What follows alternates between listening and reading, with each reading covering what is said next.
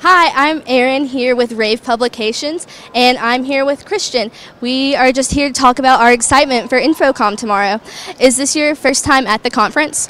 No, it's actually my fourth time maybe coming. Yeah. Is there First time in Orlando. First time in Orlando? Yeah.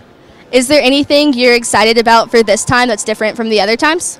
I just want to see all the new product, everything that has come out that I didn't see last year. Just looking for a lot of technology to bring back to my company. Is there any must-sees that you can think of off the top of your head?